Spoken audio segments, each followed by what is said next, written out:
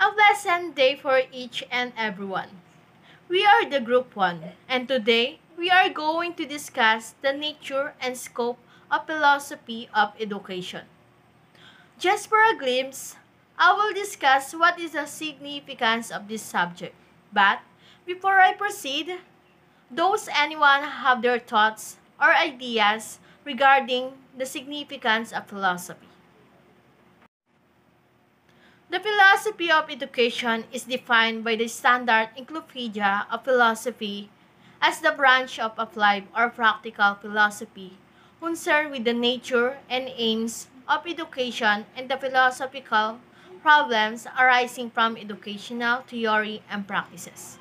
So, this is the introduction of our lesson for today. Philosophy of education not only critically evaluates the values but also systemizes them in hierarchy. Educational values are determined by philosophical values. Educational values propagated by different philosophers have been derived from their own world view and their outlook on the purpose of human life. A philosophy of education refers to the examination of the goals, forms, methods, and meaning of education. The term can be used to describe the fundamental philosophical analysis of these themes and analysis of practical pedagogical approaches. Understanding the philosophy of education will teach them the need to know the whys, along with the intellectual development of the student. It will also improve the standards of our society and make us more rational. Now let's proceed on our learning objectives. So at the end of the unit, we will be able to first understand the nature and scope of philosophy of education. Second, identify the three functions of philosophy of education. Third, explain the importance of philosophy of education. Fourth, differentiate the student-centered philosophy and teacher-centered philosophy. And lastly, determine the relationship between philosophy of teaching and its teaching style. Philosophy is the study of general and fundamental problems, such as those related to truth, nature, awareness, beliefs, meaning, mind, and language. Philosophy comes from the Greek word philosophia that is possibly invented by Pythagoras, who was a Greek philosopher and mathematician. Philos means loving and sophos means wise. Philosophia literally means love of wisdom or friend of wisdom. So what is philosophy all about? And how is philosophy? It's a natural thing we do that we didn't even notice that we're probably doing it without even noticing or knowing. More than anything else, philosophy, it is about thinking. Philosophy was broken up into several subfields. It has been chronologically divided into ancient and modern philosophy, with the subject, the key topics being epistemology, logic, metaphysics, ethics, and aesthetics, and by style, analytical philosophy. There's a collection of similar values behind every school and every teacher. A philosophy of education that determines what and how students are taught. Every school and every teacher have different core values because, obviously, every school has its own culture that expresses their shared values and expectations for students, faculty, and staff. Core values are the heart of every schools, and this is what they are stand for. School values provides the foundation for building the type of atmosphere they want to foster. A well-established core values can help strengthen a school community and help school to build or achieve its vision, its mission, standards, and desired outcomes. Educational philosophy answers the question about what is the purpose of learning and how and what method should be taught by teachers to their students. Education philosophy is a set of educational beliefs and core values that focuses on the purpose and objectives of educational planning, programs, and processes when it comes to teaching and inspiring students to learn. It may influence what and how subjects are taught. Philosophy of education may refer to either the academic field of applied philosophy or any of the educational philosophies that advocate a specific form or vision of education or investigate the nature, aims, and significance of education. As an academic field, philosophy of education is the philosophical study of education, and its issues, its central focus is education, and its methods are those of philosophy. And now here is the thing. Philosophy education and education philosophy are different from each other, so let's not be confused.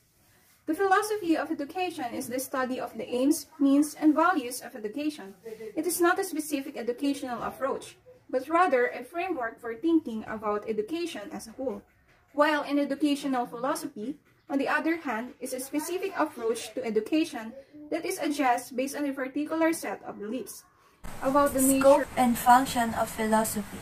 The scope of the education philosophy includes critical assessment of goals, ideas, and education, analysis of human nature, educational values, knowledge theory, and the relationship between education and social progress. Education philosophy tends to have three functions. The first function is speculative. The speculative role of education philosophy is to explore and investigate and to shape theory about education, its causes, and nature. It attempts to make a survey of the entire region when doing so. The next function is the normative. Normative roles have to do with setting priorities, expectations, and standards. The last function of education philosophy is critical. The critical function consists of a rigorous scrutiny of the words and concepts involved in educational thought and practice. Now the question arises, what are the problems philosophy of education deals with? In his preface to Indian philosophy of education, R.S. Pandey mentioned some problems which are analyzed by the philosophy of education, and here are: number 1, what is the nature of education? Number 2, why should education be imparted? Number 3, what is the need of education? Number 4, what objectives should education be imparted? And number 5, what is the relationship between education and philosophy? Aside from the scope of philosophy of education, there are also three functions of educational philosophy, namely speculative, normative, and the critical function. In speculative function of philosophy, we try to find an underlying explanation or general principle that could explain reality. We make speculation or we synthesize facts and bits of knowledge gathered from different sources. In speculative function, we try to understand the whole issue of education and to formulate it in a basic description by means of research. Let's say that whatever the education arises or whatever questions that education arises, it is going to be answered by philosophy. Let me give you a certain scenario. Let's say, for example, the different schools or universities have difficulties in learning. What should they do? To be able to solve that, we need to assess what does that school or university lack of. For example, the problem is absence of curriculum. We can ask now, what type of curriculum should we impart in that school or university? So for that particular state, if you're going to apply this curriculum, then we must identify first the different needs of that particular society. The next one is the normative function. Normative function, it relates to the formation of goals, norms, and standards. Now that we are done synthesizing, the next thing we should do is to set goals. Besides, there are also educational goals for everything. For every courses or programs, we just need to simplify it to aims. Once we have selected the goal, the leading roadways to that goal is concerned, and that roadways can be the prescription of the textbooks or prescription of syllabus. Once we have this prescription, we can achieve the desired curriculum and the learning of every student. When we try to implement the field of education, we need to think multiple times. We need to undergo certain discussions or conferences to that particular society. If it is approved to be in the field of education, since schools and colleges have different rules and regulations. The third one and the last function is the critical function. We are done synthesizing and setting the goals. Now the last part is to scrutinize and criticize if the following curriculum is good for that particular institutions. We need to know if that curriculum suits that class. Will it be fostered or not? Criticism play a large part in the function of philosophy of education, since it will analyze if the goals are suitable or not, and if we don't give thorough analysis for that, it would be all useless. These are some of the questions arises in philosophy of education. Since I don't have much time. Importance of philosophy of education. Teachers are mentors who play an important part in inculcating students' critical thinking. Yes, to do as a teacher, you have to have your own teaching philosophy. Students often look up to the instructors, and so it becomes important for you to have a positive thoughts. Here are specific reasons why if you are a teacher, you should study philosophy of education. First, help to decipher the path of learning. Philosophy of teaching is like a map that provides directions to move forward. Teacher's job is to help children reach their destination by understanding their purpose as a teacher. So, teaching needs to have a map. Maps that can lead or help the students to reach their destination, and it will be the path for them to learn and understand what they need to learn. And the teacher is the one who guides the learner for that path. It is not possible to make students learn something until the teachers know why and how he or she wants to teach. Once you know your path, you will be helping your students to plan, reach their destinations. And next, affects the society. Teachers are role models for the students. Whatever they do, students will follow their philosophical beliefs.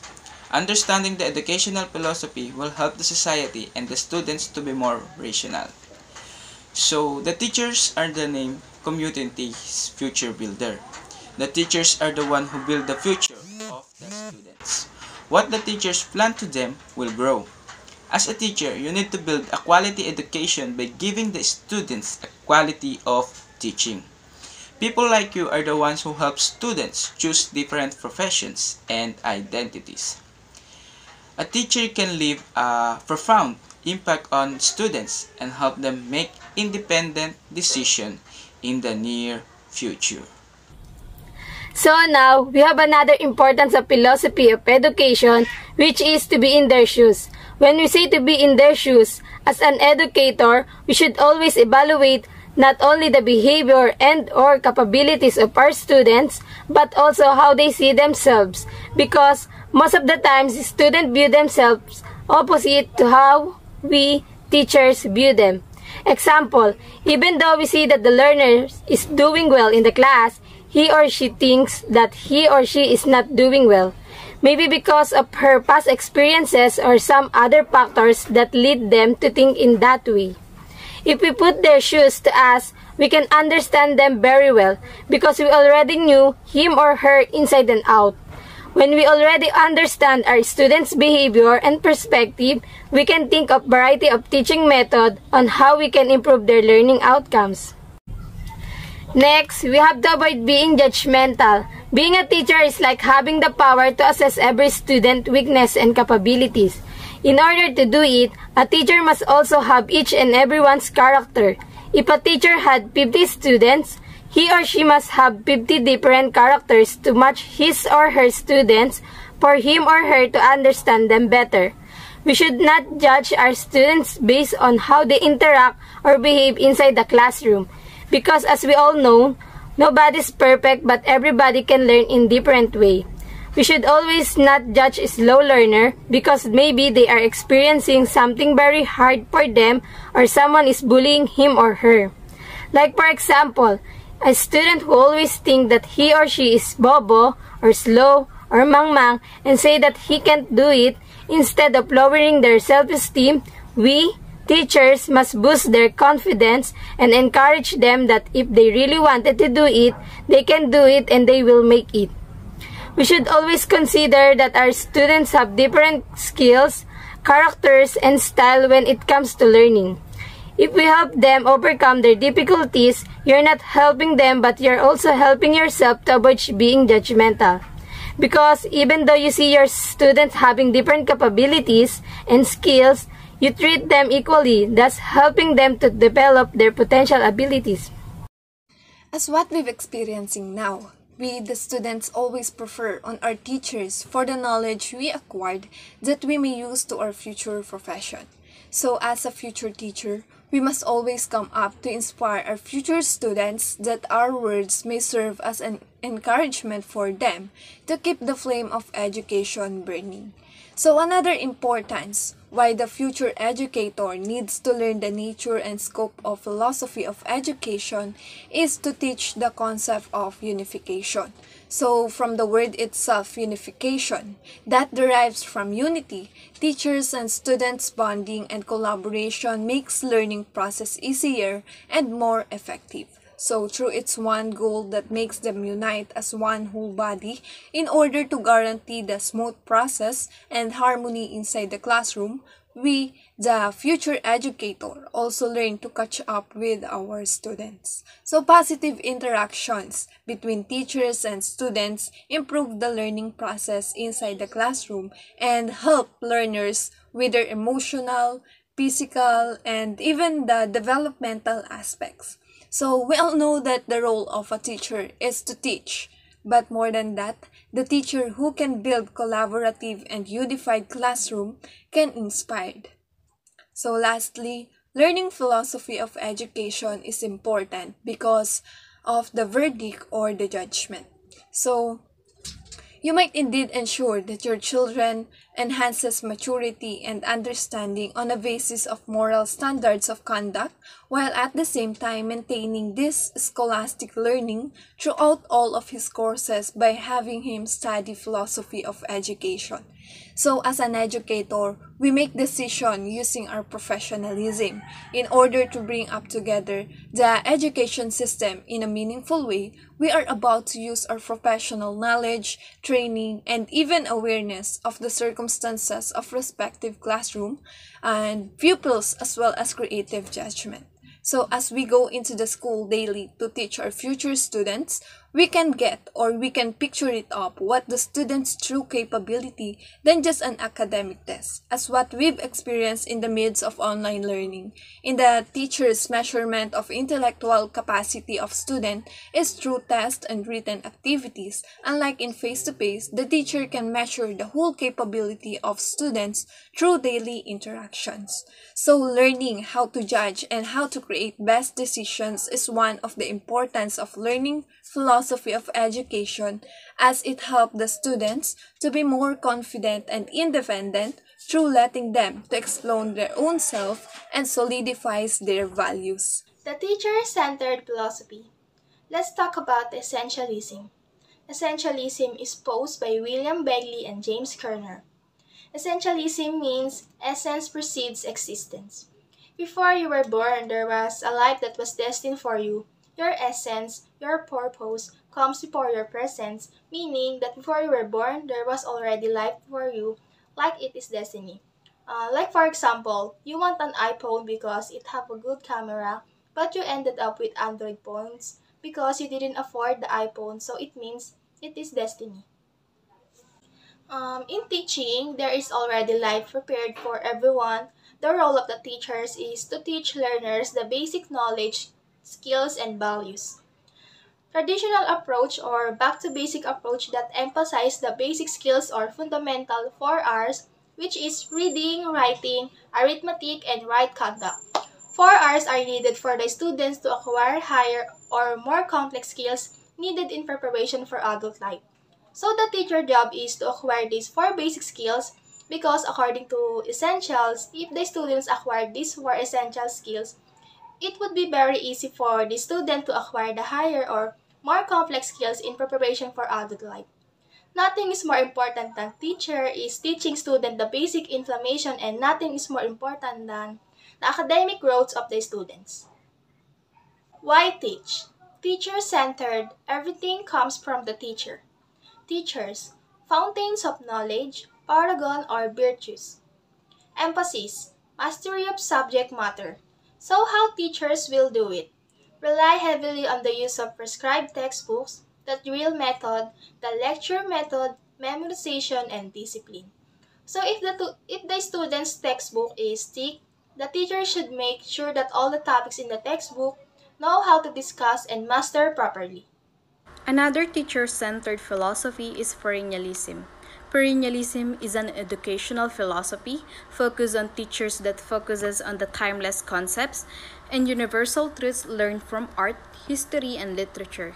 It aims to ensure that students acquire understandings of the concept of knowledge and the meaning of knowledge, as it aims at teaching students ways of thinking that will secure individual freedom. Perennialism was formulated by Thomas Aquinas during medieval period in his work De Magistro, or The Teacher, and was then supported by Robert Hutchins, who developed Great Books program in 1963, and Mortimer Adler, who further developed the curriculum based on 100 Great Books of Western civilization. Perennialist believes that truth is universal and does not depend on circumstances of time, place, and person, which they call it transcendent truths and values. Perennialism suggests that the focus of education should be the ideas that have lasted for centuries, believing the ideas are still relevant and meaningful today as when they were written. That is why curriculum of perennialism are all lifted from the Great Books, a collection of literature considered to be fundamental, significant, and important in Western culture regardless of the time period. Such books include the works of Socrates, Aristotle, Plato, and Shakespeare, because they believe past ideas are still relevant, and that explains why we still study history, religion, literature, and the laws of science, because these universal ideas have the potential for solving problems in any era. And perennialism may appear like essentialism, in a way that the perennialism focuses on personal development as its first stage, while essentialism focuses on essential skills development. Understanding essentialism will enable you know and improve basic teaching skills, and perennialism will allow you as a teacher to continue operating in the success of methods, concepts, and best practices that were used in education over time. Perennialism teaches ideas that are everlasting. You can remember the word perennialism by remembering that perennial means lasting for many years. The focus is to teach ideas that would last a lifetime, to seek the heaviness of truths which are constant. And here are some key points for us to easily understand or remember perennialism. First is why teach. The goal of perennialism is to teach students to think rationally and develop minds that can think critically. Teaching these unchanging principles is critical since humans are rational beings. Their minds undergo development, and their capacity to think makes it possible to get them engaged in any process, which eventually results to changes. A perennialist classroom aims to be closely organized and well-disciplined environment, which develops in students a lifelong quest for the truth. Next is what to teach. In a perennialist class, lessons are all lifted from classic and great books. Perennialists believe that education should summarize a prepared effort to make these ideas available to students and to guide their thought processes toward the understanding and appreciation of the great works of literature written by history's finest thinkers that transcend time and never become outdated. There is also a less emphasis on vocational and technical education and more on the humanities. This is because perennialism focuses first on the personal development. Therefore, teachers should teach principles, not facts. Since people are human, one should teach first about humans, not machines or techniques. Last is how to teach. Perennialist classrooms are teacher-centered, in which the teacher is less concerned with student interest and does not allow substantially dictate what they teach. The focus of perennialism as a philosophy of education is for personal development of the students or learners through inculcating in them the principles that have been passed from generation to generation. principles that were formulated by the great thinkers and philosophers of the past like Aristotle, Socrates, and Plato, and are likely to make one develop a good personality and morality if learned and applied in life. That is also the reason why students engage in Socratic dialogues or mutual inquiry session to develop an understanding of history's most timeless concepts. Just remember that perennialism focuses on everlasting ideas and universal truths. Student-centered philosophies. Progressivism. It is focused on constructive improvements and problem-solving approach that can be offered by individuals with various educational qualifications. Progressive educators based on result and don't just impart learned information. Learning is a process of acquiring knowledge or information. Teachers are less concerned with passing on the existing culture and aspire to allow students to build an individual approach to the task they are given. Learning by doing. The children learn the best when they are pursuing their own interests and satisfying their own needs. The next slide, we will see the leading minds of progressivism. They are Jean-Jacques Rousseau and John Dewey. Let's know more about Jean-Jacques Rousseau. Rousseau believed that people are inherently decent and that society is responsible for their corruption. He advocated nature education away from city and society pressures, where the needs of the child should drive the curriculum. In this slide, let's talk about John Dewey. John Dewey believed that people learn best through the social interaction and problem solving. He introduced the scientific problem solving approach and experimentalism. Progressivism was not formed into a formalized, recorded philosophy of education because of the diverse view of arising from the movement. Progressives also decided they are needed to step away from those aspects of conventional schools. Okay, next. Let's talk about progressive classrooms. Progressive classroom is about creativity and discovery. Learning by doing. This is basis for experiential learning theory. Experiential learning theory focuses on the idea that the best ways to learn things is by actually having experiences. Those experiences then stick out on your mind and help you to retain information and remember the facts.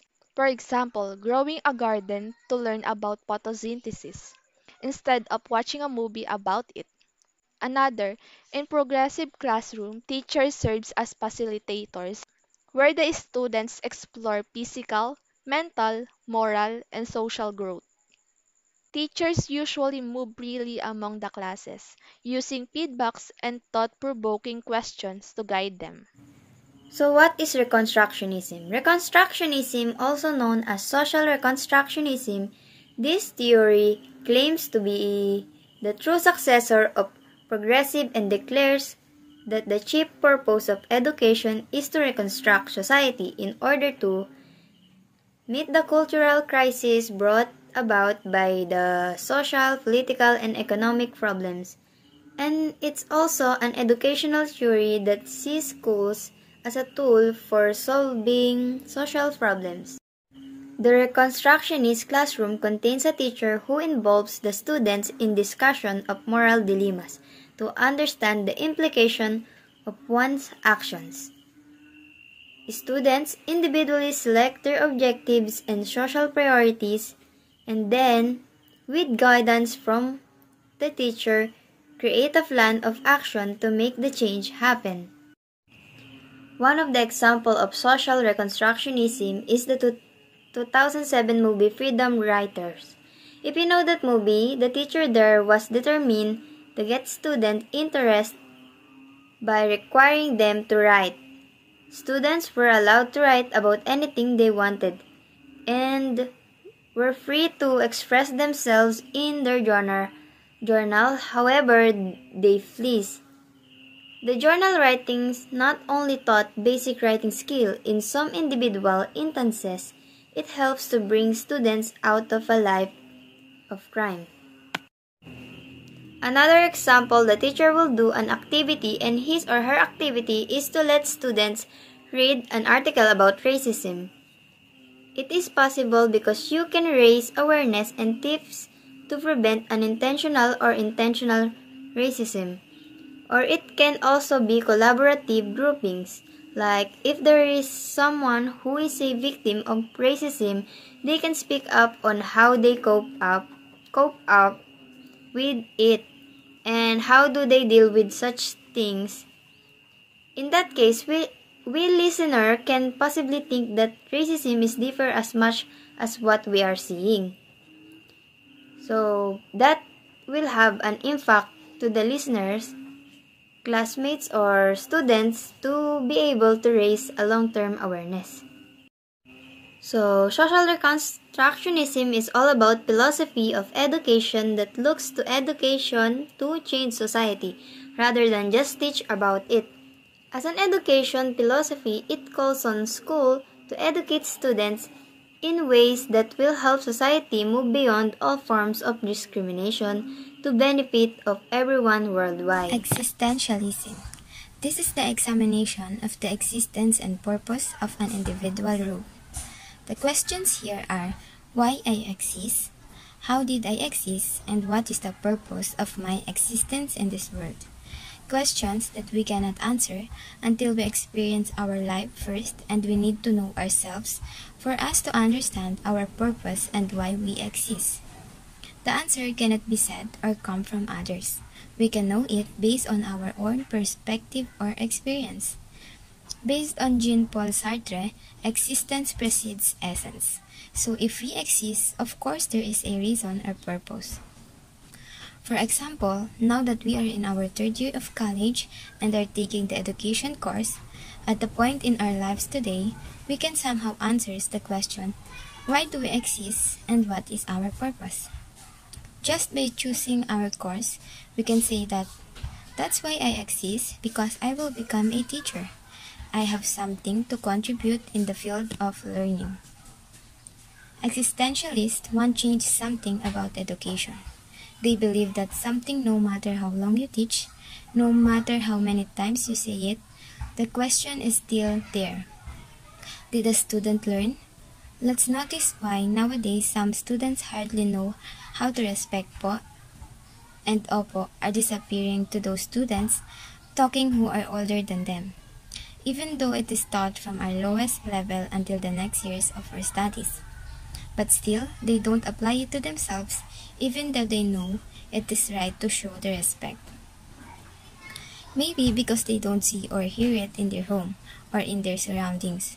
Of course, if in his home he doesn't hear anyone talking or doing the things taught in school, how can he do that or apply it to himself, right? The student's mind can be confused by doing between what he learned and what he saw. But because learners has a choice, like what existentially said that a man is capable enough of creating his own life and to do whatever he wants in life, so teaching or telling him what to do is still based on his choice at the end of the day. So the students will choose to do what he think and feel that is right. It is also important for the student to learn in a way that is based on his own understanding, so that student will become responsible on their actions, feelings, and thoughts because they are the one who make choice in their lives, so they cannot blame to anyone else. There are things that we cannot learn until we see it in real life or until we experience it in ourselves. The relationship between philosophy of teaching and teaching style. The relationship between the two is that the educational philosophy and teaching style is both influence the process or way of teaching and learning in universities or colleges. Why? Because it says here that the philosophy of teaching will offer or provide the teacher methods and strategies in implementing the adult's learning ideas. It includes the student-centered philosophies and teacher-centered philosophies. Under the student-centered philosophies are progressivism and social reconstructionism, and also existentialism, while in teacher-centered philosophies are perennialism and essentialism. This means that the teaching philosophy is a statement that explains your approach to teaching and how you will apply that strategy in the classroom, while the teaching style describes how teachers manage their classroom and deliver the content of its subject. We familiarize with the traditional teaching styles that's evolved. We are gathering our class in online platforms in the past 2 years. That's why teachers are encouraged to adjust their teaching styles to student learning needs. Also because the teaching approach are determined by the teacher's choice or needs of the students and the subject, the teaching styles help to design a successful learning environment for the student. Again, the philosophy of teaching and teaching style are related to each other because they are both fundamental in the student's learning process. So this time we will talk about one of the questions a teacher will philosophically answer, and that is, what is the nature of the learner? When we say nature of the learner, it refers to how each learner learns. And now for that question, the terms Lacaean and Platonic will be described in terms of continuum extremes. The term Lacaean comes from John Locke, who wrote the essay concerning human understanding. According to him, our mind is most delineated by the idea tabula rasa or blank slate, and all of our knowledge comes from experience or perception. Let's say we are born in this world without knowing anything. We are like a blank white paper or blank wax tablet, void of all characters, without any ideas. And we can only fill that blank paper by learning through experience. Why? Because we were filled with ideas as we experienced the world through external five senses and the internal senses of imagination and memory. The information we gathered when we see, hear, smell, touch, or taste something represented true source of information. And any learning by internal operation of our minds perceived and reflected on by ourselves is that which supplies our understanding with all more complex information. Experience is really the best teacher, and it is necessary to build who we are and what we are today. So the best example here is that the practicum, or also called internships or work placement programs of every fourth-year college students. Practicums are designed to make the students apply their learning in the real work setting and to provide students with practical work experience. They emphasize the importance of learning by doing or by experiencing it. So how do teachers learn to teach in front of the class?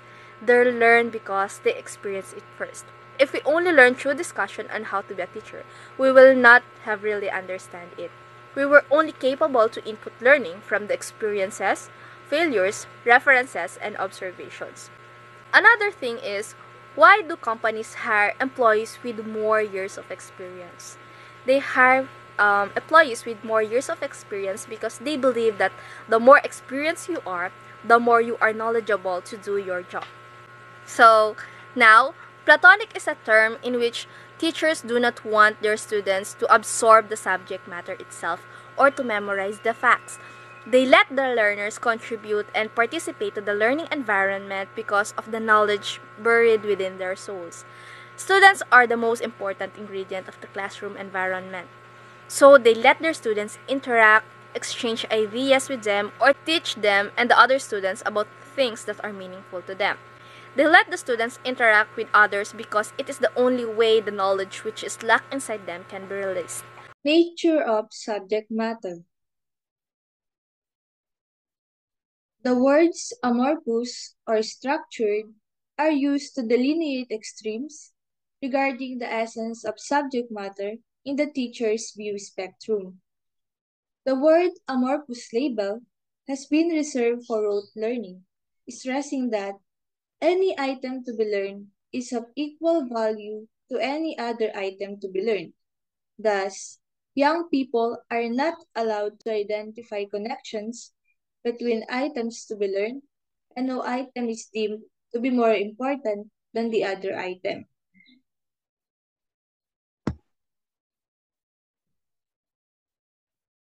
The nature of subject matter concerned on how students can learn and develop their comprehension over the things they are unfamiliar with, and to broaden their knowledge on specific topic.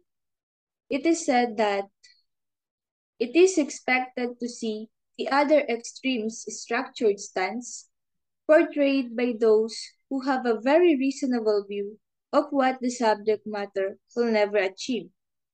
So an educator should have an extensive understanding about the topic that will be imparted to their students. Subject matter is the topic that is written about, talked about, the ideas to be discussed and understood. But teachers should know that teaching is not basically relying on subject matter. Instead, be a teacher who shared and used their expertise to help the learners absorb necessary informations and the content of the subject. Bruner's idea is that any subject matter should be regarded as having a natural structure that can be used to clarify the relationships between its components and to discover new knowledge. He believed that students can learn by discovery. The concept of discovery learning implies that students construct their own knowledge for themselves. So the teacher's role is to feed their curiosity by correcting misconceptions and the wrong knowledge they have. Moreover, when teachers and learners grasp the structure of the subject, it enables them to relate the other subjects that before seemed unrelated. Remember that it is always important to check the subject matter as it has a big impact on pupils' outcome of their academic performance. How should subject matter guide students with learning activities? The continuum's two endpoints are cognitive and affective. Such definitions are not categories which are mutually exclusive, but rather questions of importance and expectations. It is important to include the following addendum in order to illustrate factors involved in any teacher's decision to prioritize cognitive or affective learning practices. Educators use the domains to assist in determination of learning objectives essential to planning, implementing, and evaluating teaching learning processes and outcomes of human learners across the lifespan. Cognitive domain is about fact, concept, and generalization. Learning helps develop an individual's attitude as well as encourage the acquisition of new skills. The cognitive domain aims to develop the mental skills and the acquisition of knowledge of the individual. The cognitive domain encompasses of 6 categories which include knowledge, comprehension, application, analysis, synthesis, and evaluation. Affective domain refers to belief and value. The affective domain includes the feelings, emotions, and attitudes of the individual. The categories of affective domain includes receiving phenomena, responding to phenomena, valuing, organization, and characterization. There is sample evidence that students bring behaviors that affect how they interpret reality, definitions, and generalizations into the classroom. Often, teachers are fortunate to have students who bring positive attitudes toward the subject matter at hand with them. Quite frequently, we have students who do not carry really good attitudes with them. Under these circumstances, the task of teachers would be to help students think critically by turning generalization, beliefs, and values into testable hypotheses. The instructor then returns to the affective realm. Learning is an essential part of everyone's life. It is essential to growth and development, so both students and teachers must be committed to the process. It is also necessary to ensure that the delivery of learning incorporates the various facets that have been identified as learning domains. With the continually increasing need to ensure that students are taught using a variety of strategies and techniques, teachers must adopt a teaching strategy that combines various domains of learning in order for teaching and learning to be considered effective. Behavior trend in order to carry out one's philosophical position. Two extremes of the continuum are the terms authoritarian and non-authoritarian, which should be understood as not simply strict or permissive. These terms should go beyond the classroom management dimension as the classroom management approach is more inclusive. Behavior trend means that as an educator, they have strategies for classroom management and discipline approaches, but there is also the need to make some allowances for teaching style. It is the behavior of the teacher according to the needs in learning of the students. There are two extremes of the continuum or two exclusive strategies called authoritarian and non-authoritarian, but not merely being strict or permissive.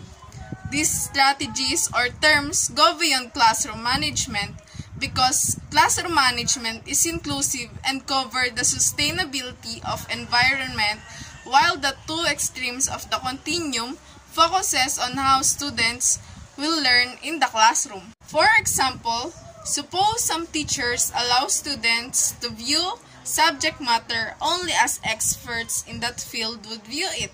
Thus, for each major question under review, these teachers typically accept only one correct answer, which all students are required to accept and understand. And we can conclude that these teachers are meant to promote convergent thought, and thus in this sense, we can call them authoritarian teachers. Authoritarian means more teacher control, less student involvement, because teacher in this style is centered where students just have to sit and listen without the opportunity to engage in discussions. Teachers who follow this style characterized as too strict, just like the given example. Teacher will continue discussing, and when a question is raised about the topic, only one correct answer is accepted. That teachers promote convergent thought. Convergent thinking is the process of finding a single solution to any problem. It is finding an answer using logic and facts.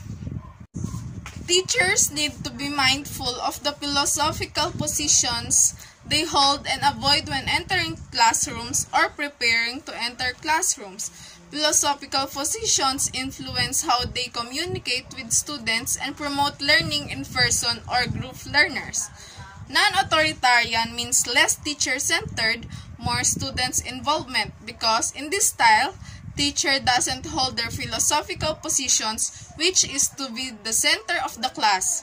Instead, they let the students to express their ideas and focus on the group works. Students can ask questions, and teachers with their philosophical positions guide and help their students to learn individually or by group. So we see that the way we react to learner nature questions, subject matter, etc.